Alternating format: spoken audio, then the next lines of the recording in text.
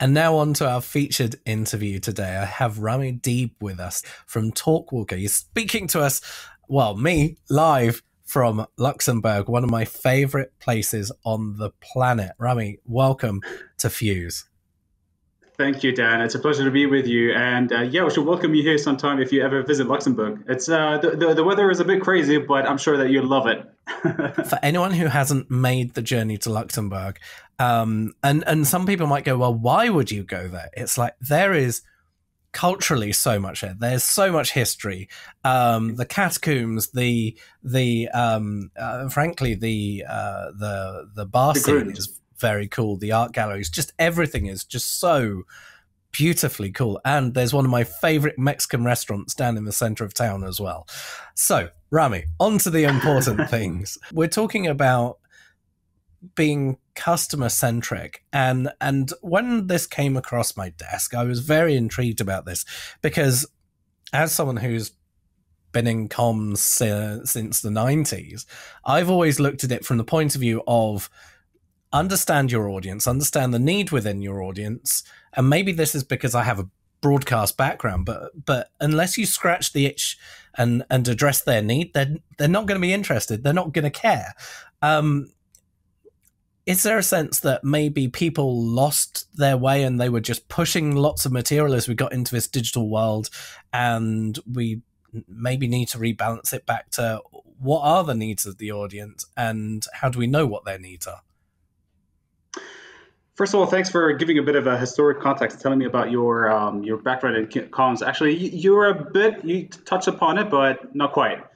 So, in the early 2000s, companies and startups were mostly focused on being product driven. So they were trying to develop a lot of cool tech. They were trying to build this, ride this wave of, World Wide Web, trying to build new solutions on these technologies. And moving forward, kind of with more data being available, these companies kind of shifted towards becoming more data driven. So you see a lot of the companies adopting a data first mindset where they're just following the data blindly, kind of adapting their strategies accordingly. And kind of that worked for a while, obviously, to acquire new customers, to attract to assess the competition, to gauge the market, to do all these sort of due diligence.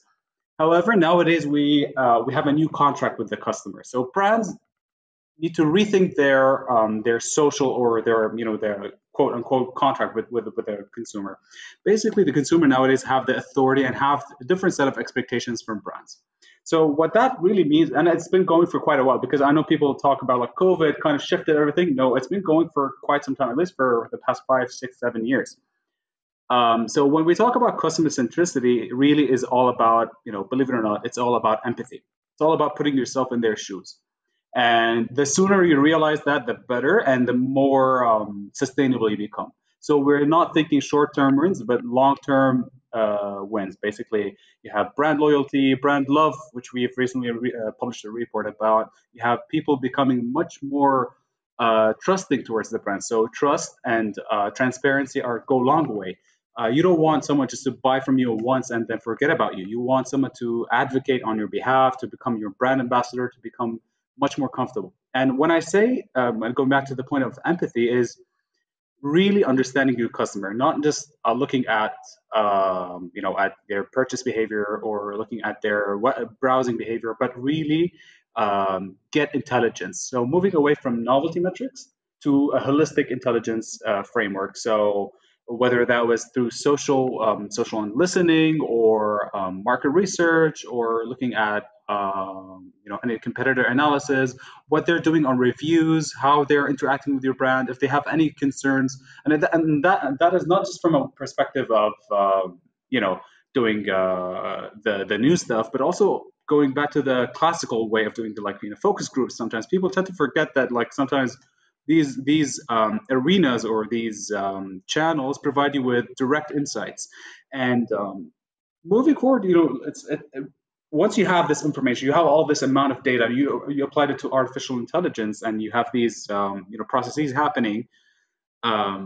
It just is crucial to design the experience around the customer centric. So, and customer centricity is not just a matter of marketing or comms. It's not a matter of limiting yourself to those aspects. It's actually on all touch points. So it could be from product development. They need to know how the customers, because when you talk to someone like who's working quality assurance or product development, the product works, but does it work for the customer? That is a very critical detail that is sometimes forgotten in the day-to-day business, and it goes on every level, like customer support, business development, on sales, because you have all these salespeople trying to adapt their pitches, but they don't particularly know how the consumer really uses it on a day-to-day basis, and that feedback cycle is ongoing and constantly shifting. So once you have these feedback going, it's like you're involving the customer at every decision being made in the company, marketing, sales, business development, everything. As you mentioned, like it could be as dull as if you're working in media, it could be as them helping you choose the cover for your magazine. I don't know. I'm just giving a random example. And you see a lot of those brands that are out there. Like for example, one of the very major global coffee shop chains, they did that brilliantly, and I always like to give that example of they gave the customer their time back. So by joining their loyalty program, you'd be getting your customized drink on time, on the go. I think you know who I'm talking about, but this is just a very a micro decision that is driven by the consumer, believe it or not. And it goes to airlines, it goes to any sort of industry, even cars. You'd be surprised as how these industries that you'd assume that they're done by engineers somewhere in Germany or somewhere in the US or in Japan, but actually they're being driven by the consumer. And this is where we're going to in the next 3 to 5 years. What do we look at from terms of data points, from information that we gather, and how do we gather it? In today's real-time economy, obviously time is money. You don't have that type of luxury to go on one-on-one basis with your end customer. So you need to have a solution that kind of gives you real-time access to real-time feedback to conversations that are ongoing across all these platforms, across all these languages. So what we've done is basically take your conversation and maximize it and kind of stretched it out across the World Wide Web and happening in real time. And you're also leveraging artificial intelligence. So you don't need to sit on your computer all day having chit-chatting with. No, you can automate this stuff. You can really know what their feedback is and understand their sentiment specifically. So one thing that kind of happens in the digital arena is basically nuances get lost in language. So when people talk about, for example, memes, you have a lot of these memes. Maybe they could be a good thing. Maybe they're just celebrating your product. You have a lot of these when a new product launch, like when you have a new mobile phone that is huge, for example, or some weird, funny, the internet, how it works. So this is the type of intelligence that you want to know if you're launching a hardware device or you're launching a new movie, for example. Like you see a lot of those memes popping up, or people talking about whether or not they like the certain product they released. Add that to the fact that you are capable of, reporting and kind of sharing that intelligence across your entire organization. That adds a layer of, breaking down those data silos.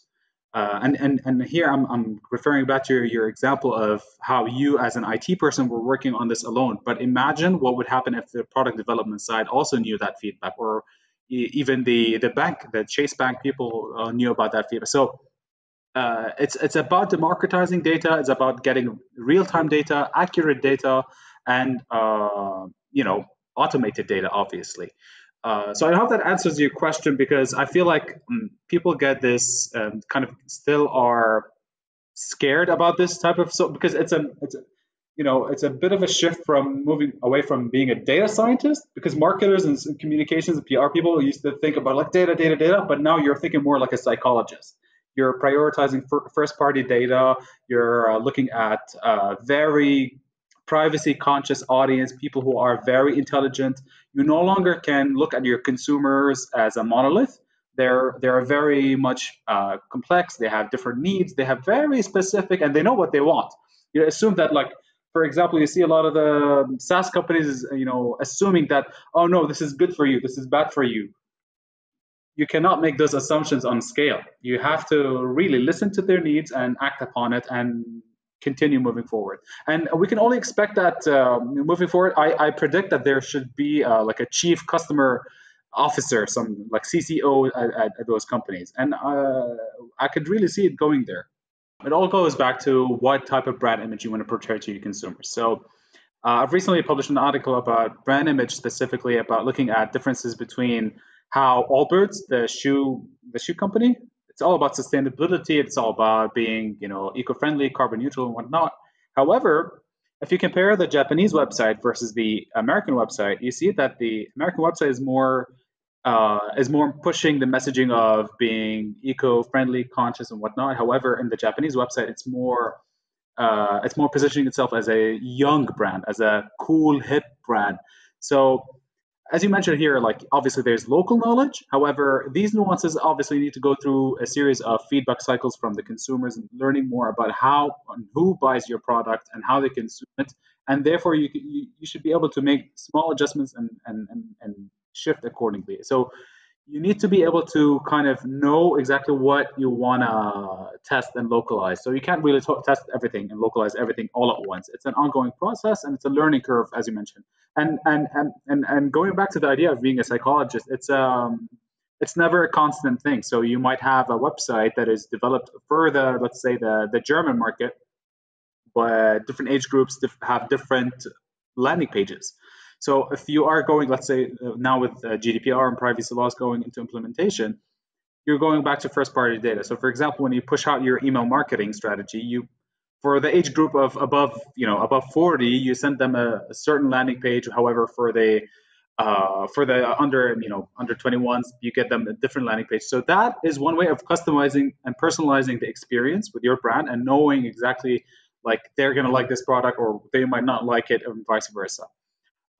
So it's only a matter of testing the ground and continuously adapting. So there's no one thing that you can localize and completely let it sit. And this is the way you should look at it. Customer centricity is a lively thing that that goes on with consumers. And there you go.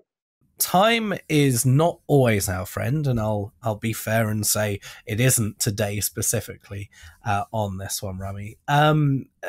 Before you leave us, firstly, I'd like people to know where they could get in touch with you, and secondly, it would be remiss of me to ask for your 30-second elevator pitch of the branding that you have behind you. Tell us a bit about your platform.